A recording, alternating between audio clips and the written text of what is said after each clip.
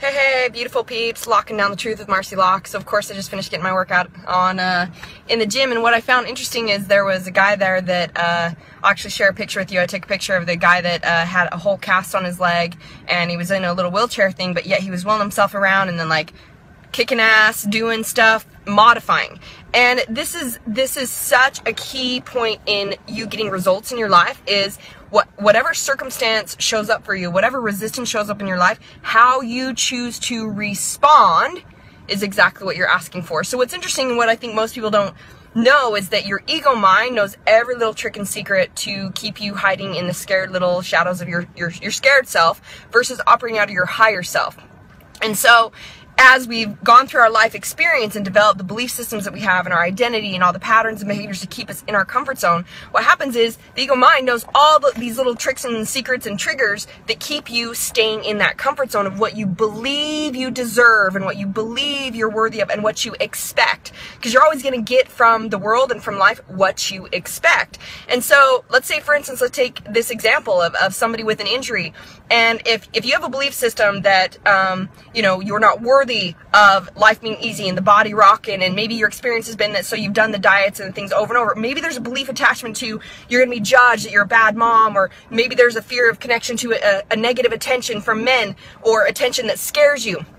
All these thoughts and perceptions and belief systems attached to you can't have it is why you'll create resistance showing up. So how many times have you started on a program or a process or commitment to I'm going to work out and I'm going to feed my body healthy and I'm going to do this, and what happens is all of a sudden something shows up like an injury or sickness, or just people happen to come in town, or this showed up, or this project came on my plate, or whatever it is. These are all your creations of resistance to keep you in your comfort zone.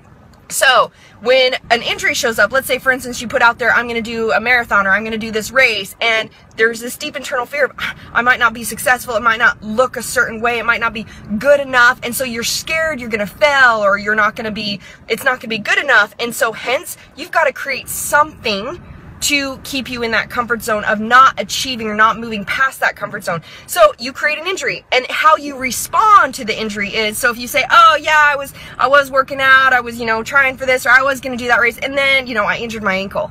And so you choose from injuring your ankle, that means I'm done, I'm stopping, I'm not doing.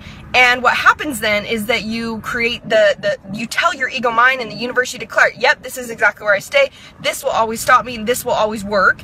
And so then what happens? A month later, you recover, or you start on the same path and process again. You're like, oh, I really want the body, or I really want to, you're uncomfortable again. So you start on a path and a process. What happens again?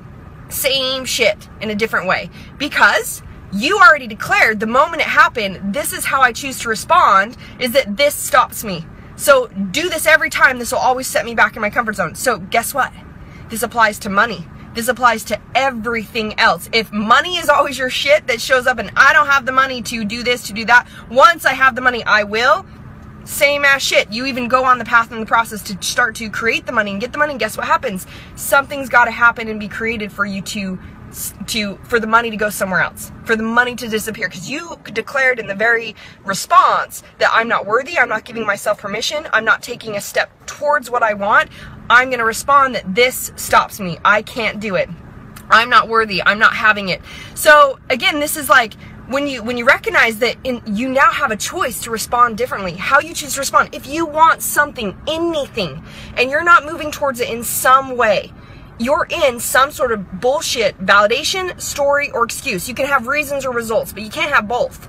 So if the excuse, I can't because, your mind goes, oh, yep, you're right, because remember all those times you failed and you got this and you got this and you got this, you got all these reasons. You're right, you can't. And it finds and looks for that as validation, and that is support of that. Instead of you said, I want this, so what would be possible? How could I create that? What else could I try? And you ask faith questions, wonderment, curiosity, excitement questions, and you go decide even the tiniest inch. You're saying, I declare I'm worthy, I'm giving myself permission, I can have this, I get to do this, and you take that little inch. So for instance, this guy that has an injury in the gym, he didn't say any injury, you can do anything else. So it's like if you injure your ankle, your foot, he had a fucking cast on half of his leg, and he's strolling around in the wheelchair, getting off of it and doing arm stuff and doing other core stuff and doing anything. There's always limitless possibilities. So whatever you choose to look for, you find.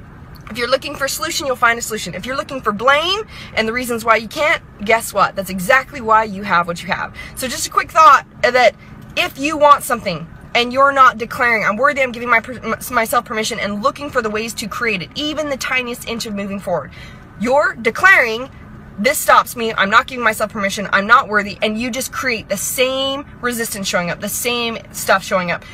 Tomorrow can only be different if you do something different today. So take that in. This is Marci Lock, reminding you, power of choice is yours, choose your best life, love ya. Lock it down.